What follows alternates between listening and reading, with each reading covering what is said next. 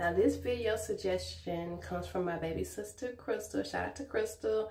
I want y'all to listen to this video and you know I'm going to spill the tea, spill the honesty. So let's roll the clip. Men like to talk, we like natural women. We like natural women. Don't change yourself. Why are you changing yourself? Why are you changing yourself? Okay, cool. But then if you look at all of the likes and all of the stuff that all the girls that you think are fun, all the stuff, they have BBLs, they have lip fillers, they have Botox, they have breast implants. They look like a crazy Coke bottle shape that your girl does not have. So how do you think that that makes your girl feel whenever you claim that you want all this natural stuff, including you do not allow your girl to get certain things done to herself that'll probably even make her feel better about herself and more secure in the relationship, but you don't want that for her, but you want to watch all these other girls.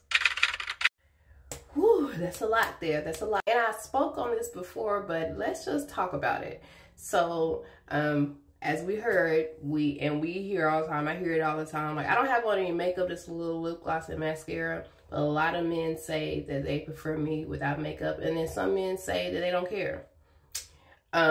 Which I don't care what other men think. Like, I think we need to get out that mindset, the process of chasing what men like, because really men like a lot of shit. I think where we start to get hurt at is that when we jump outside ourselves to fit what we think what men think and like we think for them, or like just go off one thing or one transactional mindset, and it's just like, okay, I'm doing this, I'm doing this, I'm doing this, and we still get fucked over. It's just like, it hurt us even more because we're stepping outside of our element just for a man. So that's the first thing I want to say, ladies. We gotta start doing things for ourselves. If you start doing things for yourselves, you're gonna attract a man that's attracted to what? Yourself. But I say this all the time.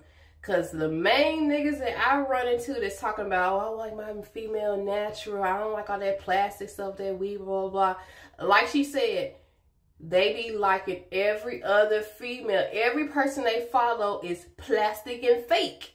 But here's the difference, ladies. Here's the difference.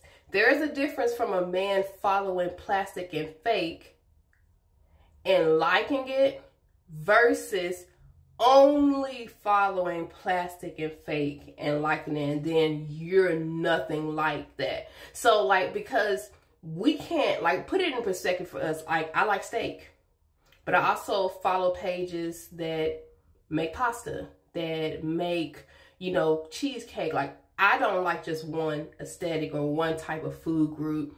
And so men are not going to like just one type of aesthetic. To men like a lot of shit, like I said previously. But where it comes out problem is when it's the only thing they like.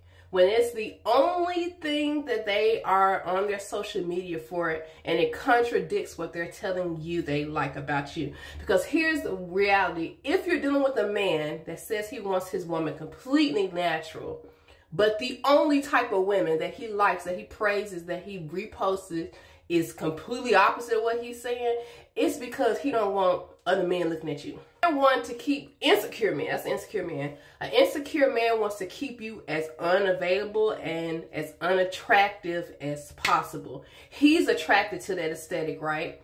So he wants you to be the homebody, the homely, and nothing wrong with that. So ladies, don't say like, oh, I'm trying to say you plain Jane, but he wants you to plain Jane, because he's figuring, okay, I like the bitches that's done up with weave, makeup, lashes, tons of injections and stuff. So I know other men like that too. So let me tell the woman that I'm going to invest my time in, that I'm putting all my eggs in one basket. Let me tell her that I ain't really into that, so she can sing and be unattractive to men like me. So she ain't got nowhere else to go. So she ain't gonna have no options. And see, the problem with that is, again, other men like other shit. So while you're trying to protect yourself from being hurt because you're thinking, oh, she doesn't have all this stuff, I'm telling my woman I don't like that, I want her to be homebody, I want her to be like plain Jane stuff. There's another man that's appreciating everything you're saying that you don't like about your woman. There's always another nigga. You say you want a girl to have a bigger ass or a flatter stomach or a lighter complexion. There's always another nigga that loves her dark chocolate skin, that loves her medium-sized ass, that loves her little belly. There's always going to be someone that appreciates what you don't appreciate. So men still be getting fucked over, but they're calling themselves trying to protect you from all the predator men, but they're the predator men. They're the same ones that in front of your face talking about, yes, natural queen, yeah. But behind closed doors with they niggas, they all like, we outside.